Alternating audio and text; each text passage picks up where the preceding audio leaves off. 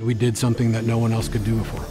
We're bringing a breakthrough to the way that the rest of the world already flies. It's nice to be on the leading edge of something that could really change the face of aviation. It's one of those once-in-a-lifetime experiences. It's even more rare to have that be a game changer in the industry. Being an aerospace engineer, it really was an opportunity that I could not pass up to be involved in something so revolutionary.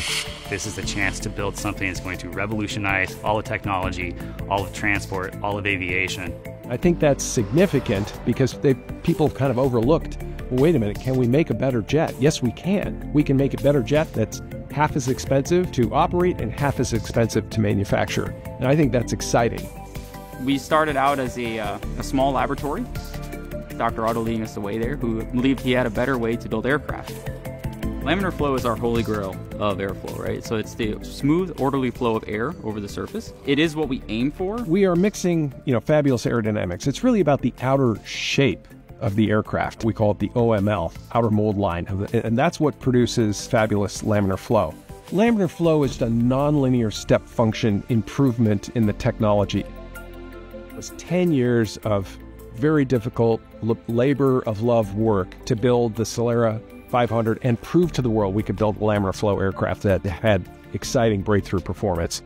The Solera 500 is our tech demonstration aircraft. It was flown back in the 1819 time period to demonstrate pragmatic laminar flow.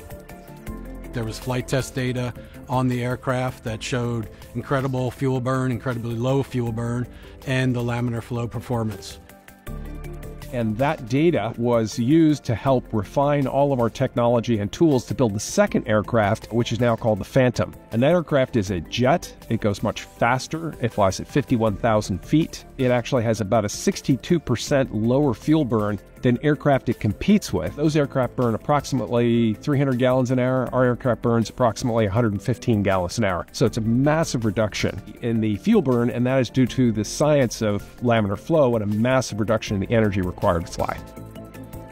The virtuous cycle is the synthesis cycle of aircraft design. The virtuous cycle that we use, you take laminar flow, apply it to your design, and your drag goes down. When your drag goes down, your fuel burn goes down. When your fuel burn goes down, fuel required goes down. Smaller engines, smaller structure to support all that, and it starts to loop down that curve so you have a lighter, high-performance aircraft that still meets all the customer experience expectations. So there's really three great virtuous cycles. One is on the fuel burn, the second one is on lowering the manufacturing cost. And finally, there's a wonderful performance cycle here. Our wings are in complete laminar flow. They almost disappear from a drag perspective. We can actually make the wing bigger to perform a number of beautiful performance tricks. One is a bigger wing allows you to take off on a shorter distance or land on a shorter distance. That bigger wing with a lot less drag produces more lift, and that allows you to climb much faster. But because it's in laminar flow, that larger wing allows us to take off and land on much shorter runways. That doubles the number of airports in the United States, for example, that I can fly in and out of.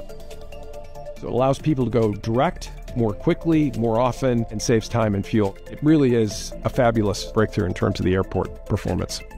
There's pretty much two big miracles we've got to pull off with this plane.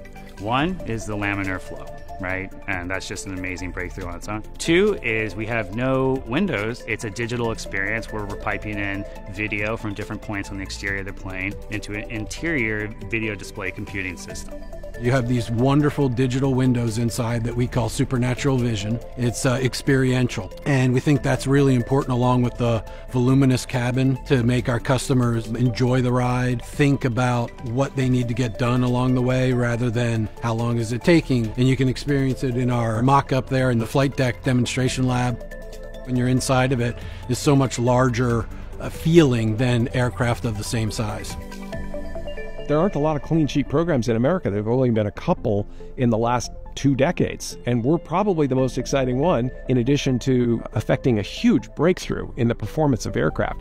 Everybody talks about a clean canvas. This is exactly what this opportunity represented, not just for the engineering or the manufacturing team, but also for my team. You hear a lot about digital transformation. We're a digital first company. We're not transforming into a digital company. We're starting out as a digital first enterprise.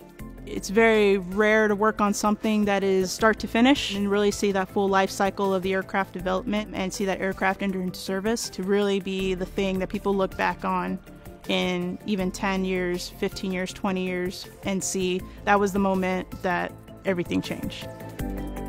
I think as we go forward, all aircraft will be built this way. The performance gains are just too great to ignore. Once this aircraft hits the market, I think everybody's going to have to change their designs.